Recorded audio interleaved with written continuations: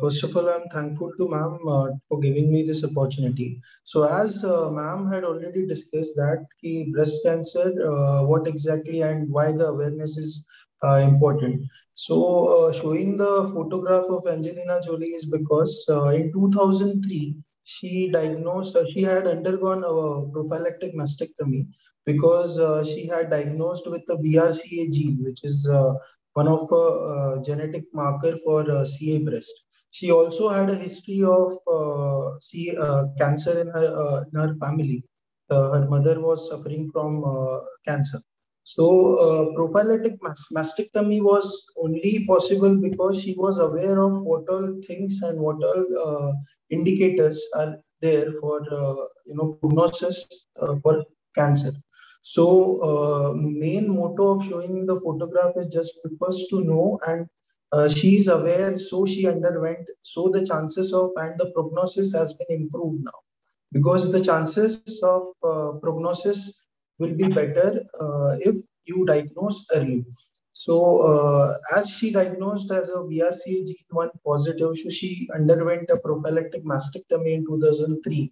So now the chances of further, health improvement are improved now as compared to previously. So just because of the small awareness of just the knowledge she had faced, and she has passed the consequences which can happen if she is not able to diagnose things. So other factors I will be discussing, and some other factors will be discussed by ma'am, and also what are the chemotherapy and radiotherapy managements, and what are the side effects of that will be discussed by ma'am. So, if you see the graph here till 2018, the number, if you compare the numbers, the maximum number will be seen is 14% is the breast cancer. So, number of breast cancer is increasing is if we see the overall cancer rate. So, what are the facts? Why the breast cancer is increasing? So, if we see the facts, then there will be a lifestyle changes, lack of awareness, absence of breast cancer screening program, cancer not a priority issue, clinical advances not reaching vast majority. So, lifestyle changes is just because the number of working hours, working hours previously 10 years back, the working hours for the woman, and now it's been changed. Secondly, the food habits. The food habits has been changed. So, thirdly, the lack of exercise or increase in the obesity. These are one of the factors which are leading to number of cancer cases are increasing nowadays. Lack of awareness is that what I told just now, because that she was knowing that there is a genetic factor is also one of the responsible factor for a breast cancer.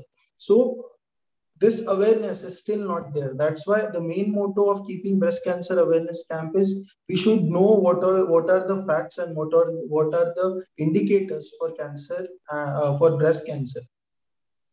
So and second thing, the second most common cancer is the breast cancer. Secondly, clinical advances not reaching vast majority. Like there still India is a developing country. So if you compare with the US or any developed country, so India is still developing. So whatever the clinical advances is happening, it is not reaching to a vast majority of people. So second most common cancer is in women as the breast cancer. If you compare USA, the number of cases 72 cases per lakh. In Mumbai, 20 cases per lakh. Mortality rate, if you see, 27 per lakh per year. In USA, 1.86 lakh new cases discovered per year. Why we are comparing with USA? Just because USA is developed country. The number of cases and number of cases of India, if we compare, are way different. US is developed nation, India is a developing nation, and there is a lack of breast awareness due to two factors. One is clinical advances not reaching the vast majority, and cost constraint.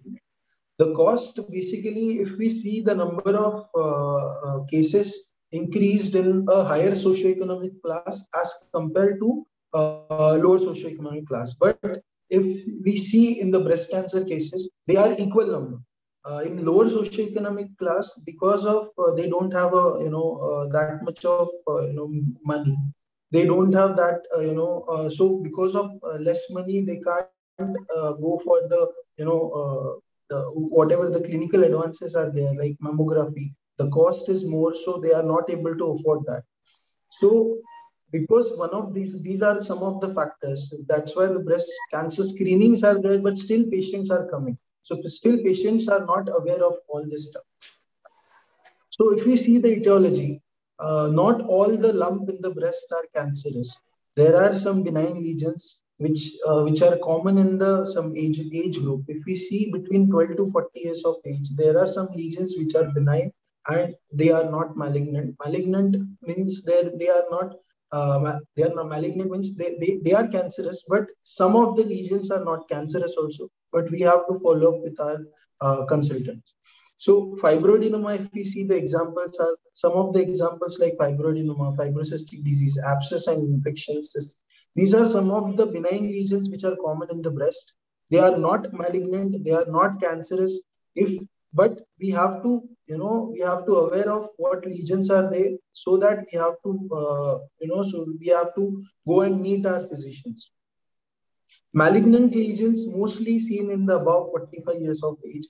And if we have a family history is important in breast cancer and some of other cancers also. But in breast cancer specifically, if mother or sister or daughter, the history we have to see. If the mother is having, then the daughter, there are chances of having CA in her future of, future endeavor. Late pregnancy, gender, mostly female and male both can have a CA breast, but chances of female having a CA breast are more.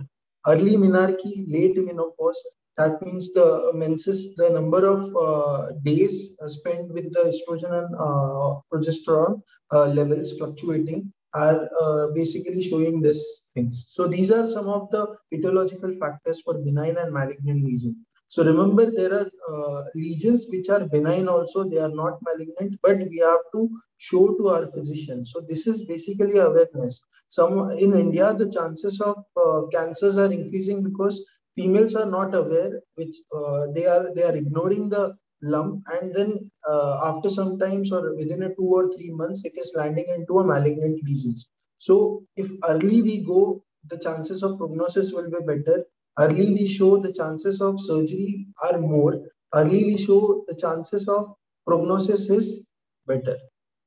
Risk factor, as I told you, first degree relative with bilateral breast or ovarian cancers, first degree relative with breast cancer less than 40 years of, or first degree male CA breast, first degree or second degree relative with breast cancer less than 60 years of age, first or second degree relative with breast or ovarian cancer. So risk factor, what I am saying is in this slide is, if the relative or a first degree relative is having a breast or ovarian cancer, then the relatives, there are chances of CA breast or there are chances of cancers are there related to, if the past history or a family history is having ovarian cancer or CA breast. So we have to see the risk factors. We have to know what are the risk factors in CA breast. As I told you, unilateral or bilateral, there are chances that both bilateral CA breast will be there. But if we see the percentage, 4 to 10% chances are there. Lifestyle changes consist of obesity and high fat diet. These are one of the factors of CA. History of radiation in past, history of oral contraceptive pills, urbanization and higher socioeconomic status, certain close communities like Parsis in India. These are also some of the etiological factors having CA breast. Is there any history of hysterectomy? History of hormonal replacement therapy? History of hormonal replacement therapy, that means some of the females are having PCOD or polycystic ovarian disease. So she's taking some hormonal medications. History of previous biopsy. Previous biopsy, the meaning is if you had a lump which is a benign lesion or which is a suspicious lesion, you have shown to a physician, they told you the investigations. If you have done a biopsy or a needle biopsy, these are some of the causes.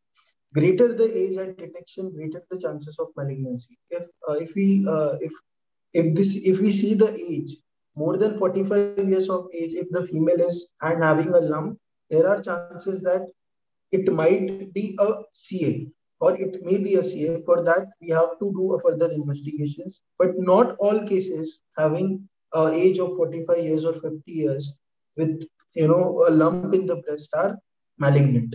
So just we have to show to our physician to know what exactly. We don't have to ignore if there is any lump.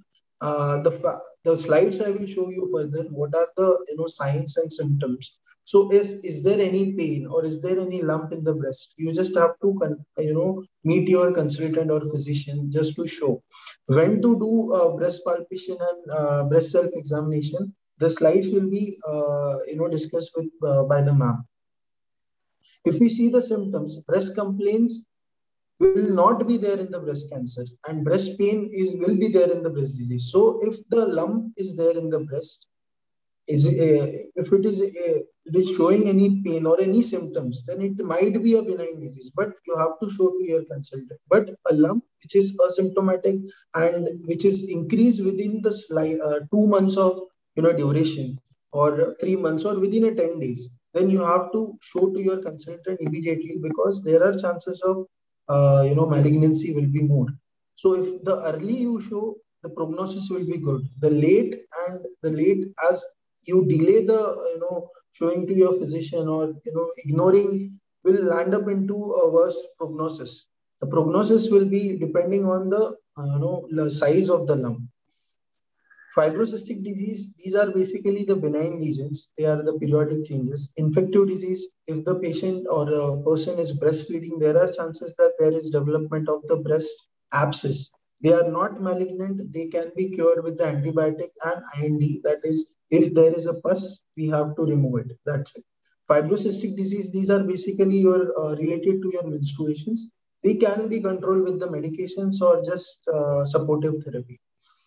Symptoms, if we see, there can be a painless lump, discharge from the nipple. Discharge are the various types. Discharge can be red color, black color, or CS color, or yellowish color. Skin excoriation or ulceration, axillary mass, axilla or supraclavicular mass. Late detection in the obese. If the person is obese, or weight more, or the BMI, if it is more than 30 or 32, there are chances that there is late detection because it is not palpated or not done properly a breast self examination. It can be chances that it is detected very late just because of obesity. So if we see the signs, if you want to convey to our friend or to our relatives, there are some signs which can be easily seen during your day-to-day activity or day-to-day work. If we see the symmetry of the breast, both the breast should be at the level. The nipple areolar complex should be at the level. If they are not at the level, then they are not in the symmetry.